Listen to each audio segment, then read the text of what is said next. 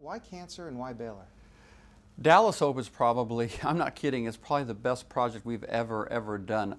Why Dallas Hope? Why Baylor? Because when you get a great story, you know as a former reporter yourself, there's something about great stories that are just so compelling. And when you get the kind of access that we got to be able to go in to 3 complete strangers you don't know. The day we met Michelle Burnt, she found out that she had cancer and we were in the room with her. From the very moment we started doing this, I said, oh my gosh, this is the most incredible access we've ever had. It's something you dream about your whole career, and it all came about so quickly. It was absolutely fantastic. Did a lot of this project, was there surprises for you? Because going into it, you always have this, maybe this preconceived notion that, okay, well, this is kind of how it's going to go, and then it just happens the way it is. I mean, did a lot of it surprise you?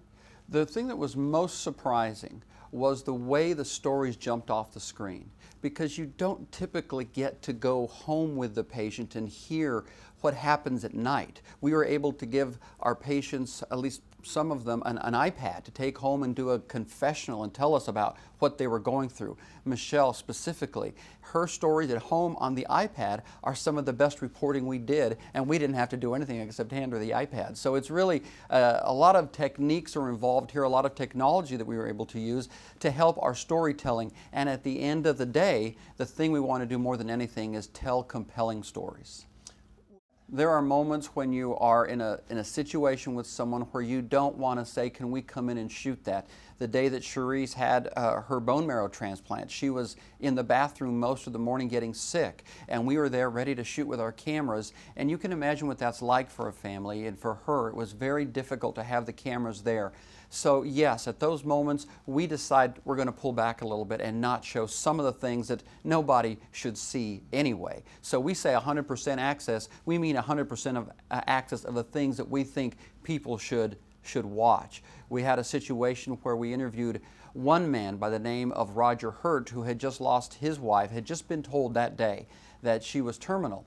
And we spoke with him and he agreed to be interviewed. He then invited us into the room to shoot his wife, who had just been told the news. And my partner, Kevin Spivey, said, we can't shoot that. We cannot shoot that woman in that situation. It's a matter of respect, human dignity. And so, yes, sometimes your instinct takes over and you decide to pull back at the what we think are the appropriate times.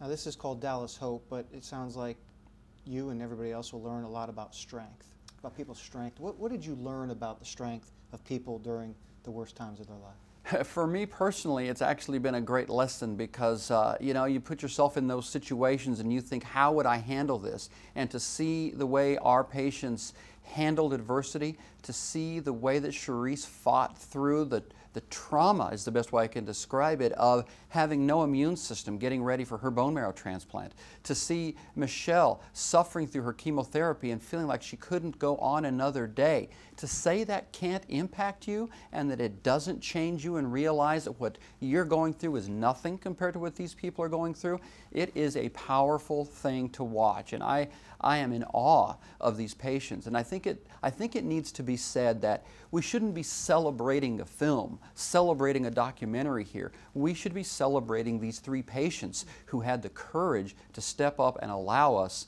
into their private lives and really do something that's going to last long after the film is done. Because to an outsider, we've all seen the walks, we've all seen the T-shirts, and we've all seen that camaraderie, but you don't often see this aspect of it. You don't see all the work, the pain, and the effort that goes into it. We've seen documentaries before, even of dying cancer patients, but the show is called Dallas Hope because 2 out of 3 people that get cancer live. Where is that documentary? Where's the story of the people that live and how they fight to live? That's a story that we don't think we've seen, and we'd like to be able to say that we're telling that story in a powerful, authentic way. The other thing is that nobody told us how to do this story. There was nobody from Baylor giving us direction on what we could shoot or couldn't shoot. As filmmakers, we had complete 100% access to stories. In fact, we were absolutely shocked some days when nobody was telling us, or around us as minders telling us where to go or what to do. We literally worked independently, Kevin Spivey and myself, the 2 of us, with all access to the hospital. We're like kids in a candy store, able to tell the story that we wanted to tell.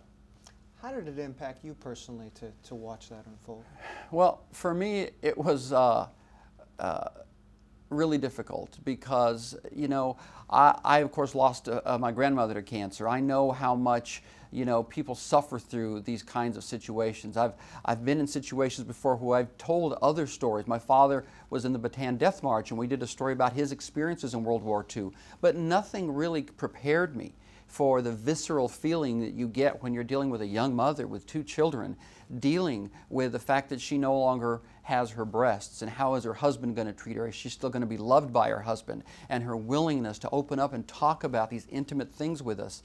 It was incredible. It is by far the most compelling project that I've ever done, and I just hope that the viewers understand that we try to tell the story with compassion and with love, because I think that's the most important thing that this story reveals, is that to go through this, you have to have a support system. You have to have great doctors and nurses here at Baylor, but you also have to have that family around you, and that's, I think, what is most exciting, is watching the way the support system came together for these patients.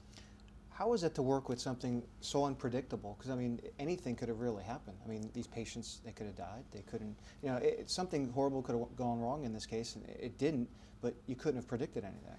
Well, I think we were lucky from the very first day to be able to cast Michelle Burnt as our first patient in this, what we hope will be a long-term series. Is incredible, because Michelle was made for television, made for Hollywood. She's beautiful. She carries all her emotions right on the vest. She's willing to tell you anything she's thinking, and you just cheer and follow along with her story.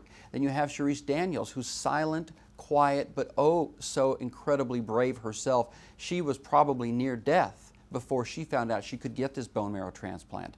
And then you have the strong male character in Bill Bradford, an executive with Halliburton and Dresser Industries, a corporate executive who also was willing to allow, imagine, a corporate executive allowing us into his private life to tell the story of his fight with follicular cancer, a cancer of his lymph nodes. And so he's involved in a clinical trial that could have lasting ramifications years from now. And so, oh my gosh, we're so incredibly lucky to have this, this cast of characters to share with all our viewers. What do you think people will take away from it all then? I think people are just going to be taken away by the emotion. When all is said and done, I believe that we remember what we feel a lot longer than we remember what we know. We're going to know that these people had great care and great advice, and they received the best possible medicine they could get. But in the end, you're going to be moved by the people. These could be your relatives. This could be you. And when you put yourself in these shoes and see these stories, you're going to love it. What did you learn about it? Well, I think the thing that I learned is that, you know, we are a step away from being one of those patients. And when you put yourself in those shoes, you say, how would I react in these situations? Would I be brave enough to handle adversity like that? And what I've learned from these situations is it's all about the power of the human mind. Your mind can control what you can do more than anybody realizes. Being positive about things, having hope and not optimism, and also being able to see that, you know, these kinds of situations require a strength that may require something that we call faith. I'm not asking everybody to believe in God or to have faith. I'm just saying that for those who do, you talk to the nurses and the doctors here, medically trained, and they'll say faith seems to help quite a bit in these situations. And I hope that comes through in this portrayal as well, because we're not inventing that. That's what the patients are telling us.